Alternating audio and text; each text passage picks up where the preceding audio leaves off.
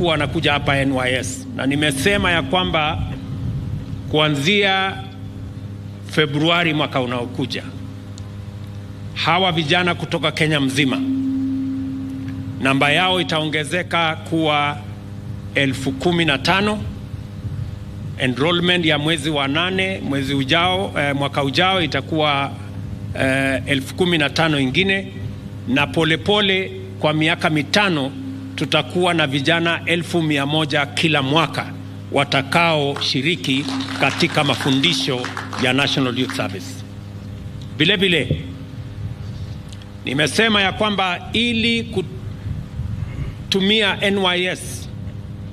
as an incubator, the National Security Council has decided that going forward, all security recruitment, 80% of all security recruitment will be from the National Youth Service. Wale vijana wote sasa tumeamua kama baraza la usalama katika taifa la Kenya kwamba wale wote watakaoajiriwa kwa jeshi la Kenya, kwa polisi wa Kenya, Kenya Forest Service, Kenya Wildlife Service, 80% watakuwa hawa vijana ambao wamefuzu kutoka National Youth Service. Vile vile tumekubaliana ya kwamba National Youth Service katika ile harakati ya kupanga vijana watakaoenda kufanya kazi katika nchi ya nje, already we are concluding negotiations with Germany, we are concluding negotiations with Saudi Arabia, we are concluding negotiations with another 8 countries on export of labor. And the National Youth Service is going to be the central organization for pre-deployment training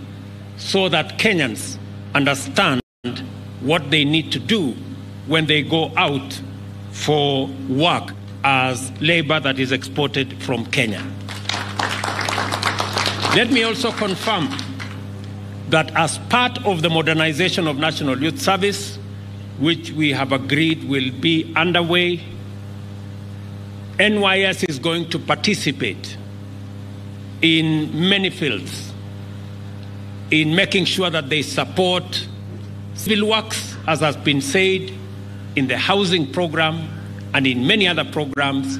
in dam desilting and many other programs. NYS is also going to participate meaningfully in growing food around Kenya because they have the capacity to do it and they have done it in a very exemplary way.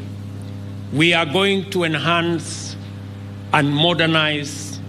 the equipment that NYS have. As part of that modernization program, the negotiations I had with Prime Minister Modi last week of the $250 million that we negotiated for agricultural mechanization,